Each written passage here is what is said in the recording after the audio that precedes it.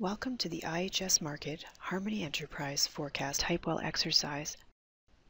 In the case of our Typewell exercise, a shared group has already been made for us. We're going to work in the bird bear oil wells. So let's select the Attributes tab and then select all the constituent wells within the bird bear group. You'll notice we have 63 wells in this group. It appears that they all have a primary fluid of oil and they're all on flowing status. Perhaps we're looking at analyzing these wells with different operators in mind, and you can see that all of the wells have an operator assigned to them. We may do a Typewell analysis and evaluate whether or not different operators are having a different level of success. If I go to the diagnostics plot and click the Reset button, I'm going to change back to the auto template so we can view all of the production data for these wells.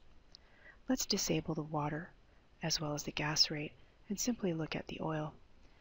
You'll see that diagnostically there is a reasonable trend within the data spread.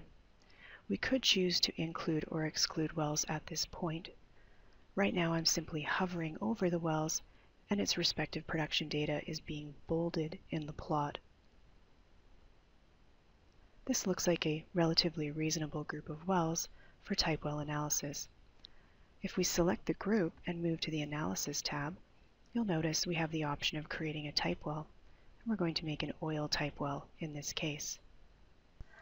Notice that again in the Analysis Manager the plus button has been clicked for you. However, before we create any declines, let's evaluate our data.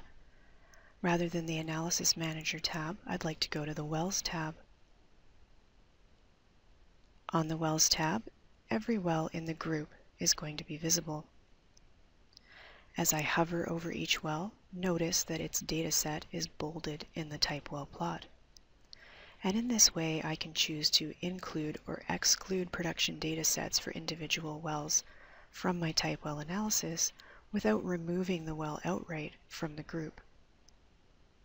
Simply select or unselect the checkbox to include or exclude a well. You can also click on the data. So if I don't like the data that's highlighted here in green, the respective well will be selected in the Wells tab, so I can quickly pick data sets that look suspect and remove those wells from my analysis.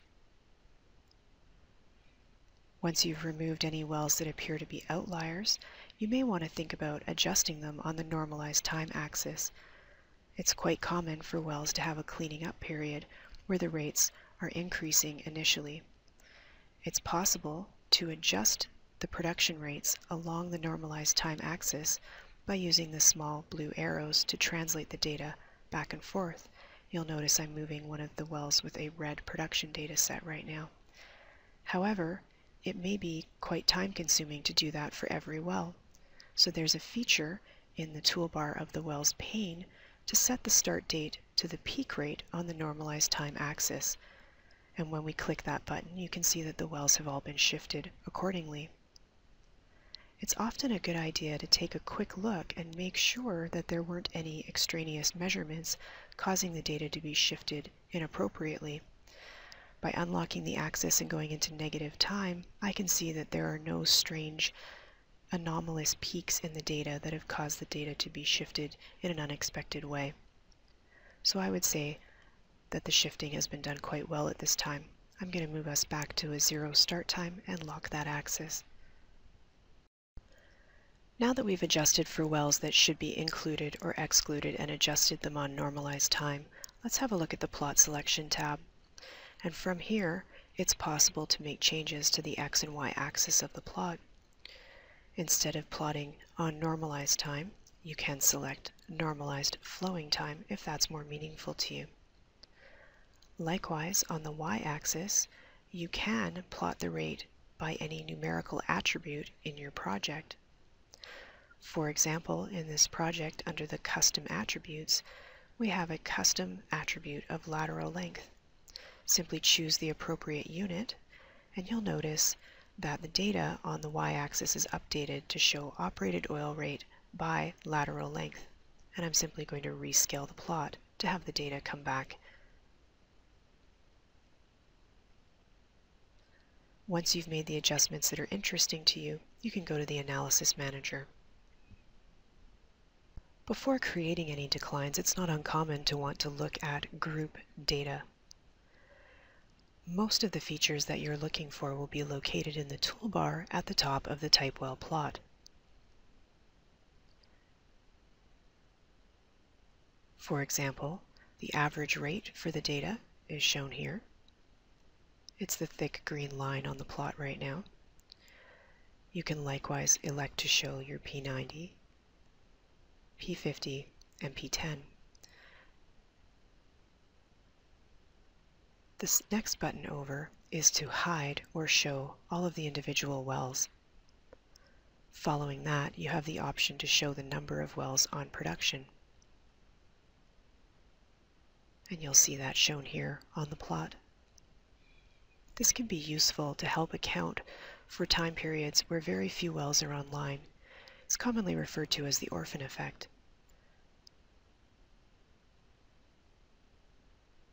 The next feature I want to talk about is color management. If you select that, you'll notice you can color all the individual wells gray. The default is for all of them to be colored uniquely. But another very interesting feature is to color by attribute. And you can color your well production data by any text attribute. In this case, I'm going to pick operator. And since I don't know which color corresponds to which operator, I'll right-click and show the legend.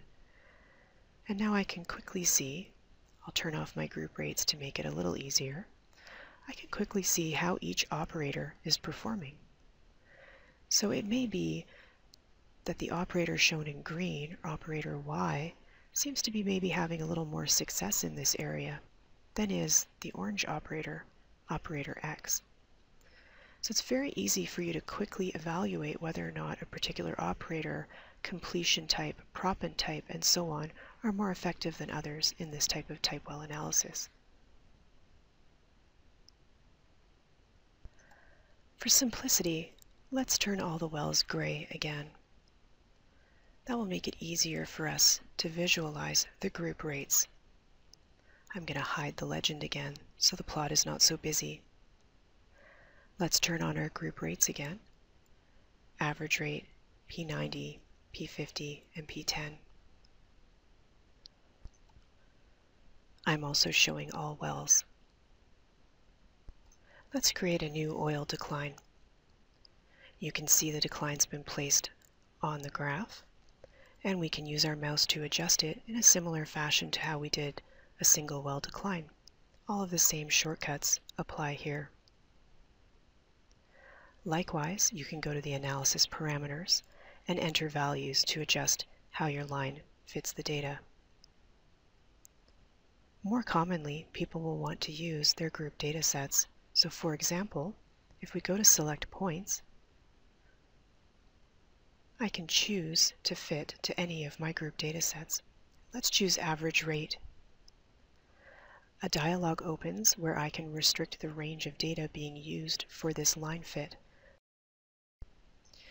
For example, I could restrict it based on the number of wells still on production. I'm not going to in this case though, so let's click OK.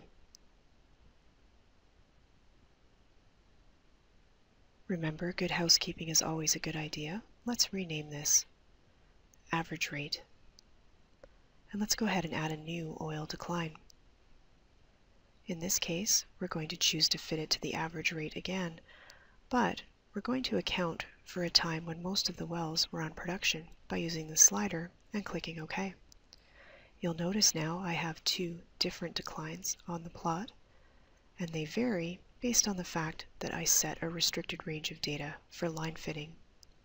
Again, right-click and rename. Let's call it average rate, but this time number of wells to imply that we've made an adjustment.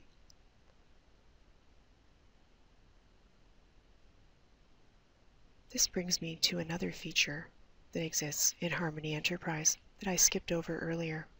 It's here in the main toolbar, Append Historical Production, with the selected forecast. The easiest way to explain it is simply to use the tool. If I click on it, it's going to list any declines that the wells within this Typewell group have. In this case, every well has an oil rate cum decline. If it had additional declines, they would all be listed here.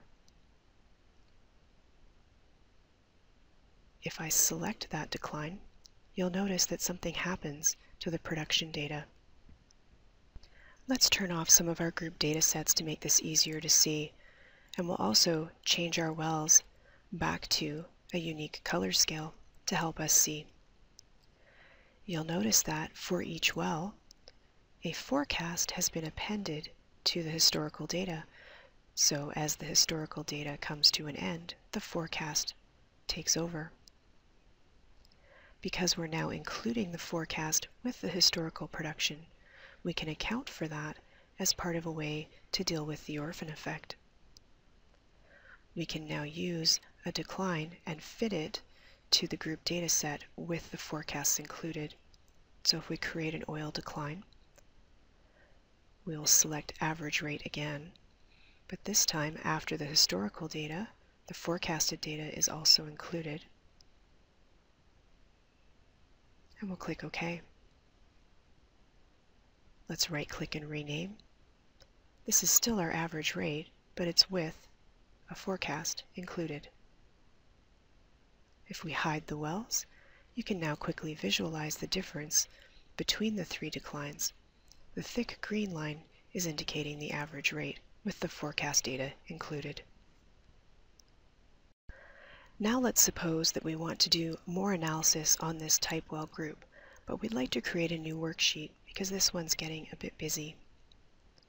What we can do is go back to the new worksheet, and we'll select Typewell again, Oil Typewell, and you'll notice that all of our wells are loaded again. If we go to the Wells tab, there are wells that we had excluded from consideration earlier in the first Typewell worksheet, and now they're showing again. To make it easier to see, let's rename this worksheet. Again, you can right-click to rename anything in Harmony, and we'll rename this worksheet P10 50 90. Now, if we go into the Wells tab, you can see how we could continue to select data and adjust these wells along the time axis. However, instead, we could leverage the work we did on the earlier worksheet. In the Wells pane near the top, there's a button to seed your selections from an earlier worksheet. If we select that feature, you'll notice that you can choose which worksheet you want to use as your source. In this case, we only have one other one called Oil Typewell, but you might have a series of them. Notice after we've made this selection that a number of wells have been excluded, and they have all been adjusted on the normalized time axis to match those settings already in our first Oil Typewell worksheet. Let's go back to the Analysis Manager now, collapse all of the analyses, and make some new declines. I'm going to quickly fit one to our P90. We'll right-click and rename it P90. Let's make another one, Oil Decline, and fit it to the P50 data. Again, you could restrict the range if you chose to. We're not going to. Rename P50. And finally, we'll make a P10 decline. So Oil Decline. And we're going to select points and fit that to our P10. Right-click Rename to P10. So we very quickly created a P90, 50, and P10 decline analysis for this group of wells. What if we wanted to use these declines to describe how a future well might perform? We're going to use the clipboard feature in Harmony Enterprise to use these decline parameters to describe a planned well. This feature is available in a number of locations in the application.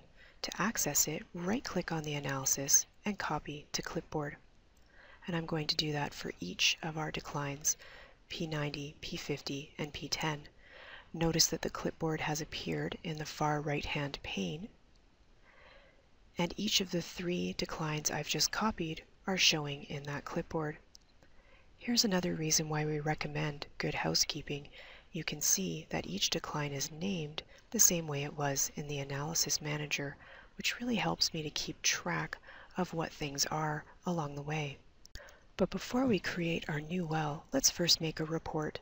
If we click on the print preview, you'll see we have a number of options. We can preview the plot, just the parameters, or the parameters with the plot, depending upon our preference. I'm going to pick plot and parameters in portrait mode here. You can see we have the graph with all the well data, and if I zoom in and scroll down, you're able to see that the P90, P50, and P10 analyses on this worksheet are also displayed. Let's go back to the GIS now and plan a new well. Since I don't know where these wells are on the map, first I'm going to reset the GIS, and you'll see there they are highlighted in green. I'm going to zoom in using the scroll wheel on my mouse. And again, let's select all the wells in the bird bear group, and here they are highlighted. There are two ways that we can add a well to the project, and the first is in the Entity Viewer by clicking the plus button.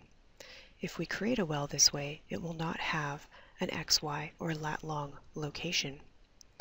So instead, I'm going to choose to create this well directly on the GIS view. In the toolbar above the map, you'll see several icons for creating wells, and I'm going to make one in the vicinity of the other wells. Let's select an oil well. Notice the icon has changed to an arrow with a well for my mouse. I can simply navigate to where I want my well and click once. These are likely the most inexpensive wells we'll ever plan. One click and a well has been created for you in the project. You'll notice that it's highlighted in purple in the Entity Viewer under an unknown field and unknown reservoir category because there's no data assigned to this well. You can see here in the Entity Viewer that unknown field and unknown reservoir. Let's navigate to the attributes and notice that the field and reservoir fields are blank, and this makes perfectly good sense. We haven't populated them yet. Let's create a decline sheet for this well. Notice that the plot is blank. We would expect this as there's no production data available for a planned well. So there's really no sense in adding a decline analysis.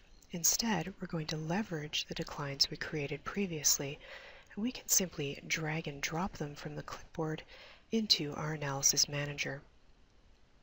If we want to see them on the plot, we need to select them. And notice now that I have a P10, 50, and 90 originally created on my Typewell analysis sheet that can describe how this future well might produce. On the theme of good housekeeping, let's make sure we have the appropriate attributes. So I've selected my new well as well as a well in the bird bear reservoir. And I'm going to copy the field and reservoir data into my new well. And you'll note that that well has now been moved. If I right-click on it in the Attributes tab, I can select it, and it's highlighted within the bird bear group. It's also highlighted on the GIS, and it's the current well selected in the Analysis tab with its 3 descriptive declines. Thank you for joining us for the Harmony Enterprise Forecast Typewell exercise. If you have any questions or require more information, please go to our website and click on Contact Us. Thank you.